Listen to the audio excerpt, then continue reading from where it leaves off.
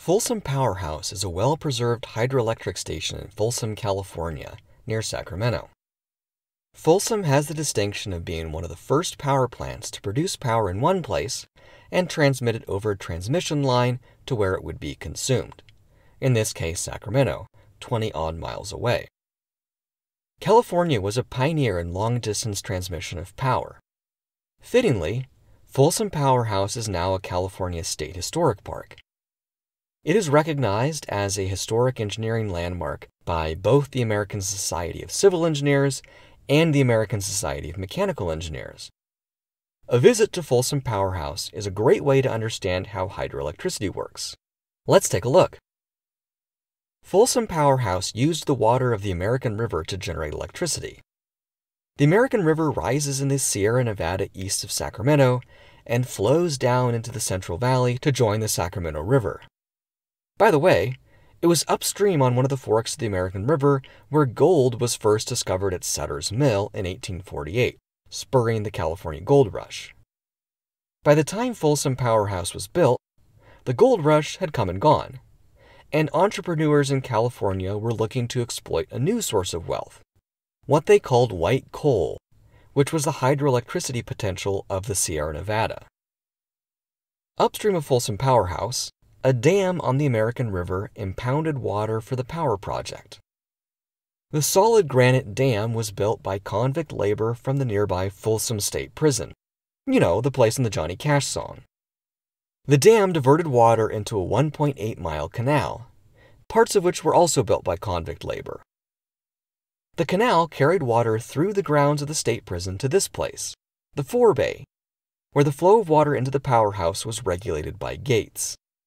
There were actually two forebays, for redundancy. One of them could remain in use, while the other was being cleaned of accumulated sediment. The water flowed from the forebay down these penstocks. The penstocks are 55 feet tall.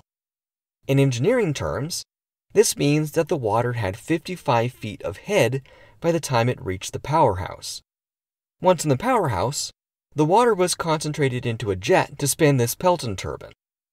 Each of the four penstocks had its own turbine. A shaft connected to the turbine spun the generator. The generator was built by General Electric in Schenectady, New York. Its nameplate says that it is rated for 800 volts and has a capacity of 750 kilowatts. After the generator generated electricity at 800 volts, transformers stepped the voltage up to 11,000 volts, or 11 kilovolts. Two parallel transmission lines carry the high-voltage power from Folsom to Sacramento, a distance of 21.5 miles. The operation of the station was controlled at this board, another component of the station that was made by GE. Compared with the sophisticated computerized controls for modern power stations, this control board is pretty basic. But it does the job. And it looks fancy, because it's made of non-conducting Tennessee marble. After passing through the turbines, water exited the powerhouse through the tail races. From there, it flowed back into the American River, and onward to the Sacramento River and San Francisco Bay. Folsom Powerhouse started operation in 1895. Major customers of its power included streetcars, industries, and electric lighting, including the California State Capitol. Folsom Powerhouse had a major weakness, though. The American River, like all the rivers of California, has seasonally variable flow. During the winter and spring, the river has a lot of water, as it is fed by heavy winter rains and snowmelt. But in the summer and fall, the dry season in California, the river level drops. Sometimes the river level got so low that there was no water to run the turbines in Folsom Powerhouse, and the station had to shut down altogether. What Folsom Powerhouse needed was a larger reservoir, which could save up water during the wet months and release it during the dry months.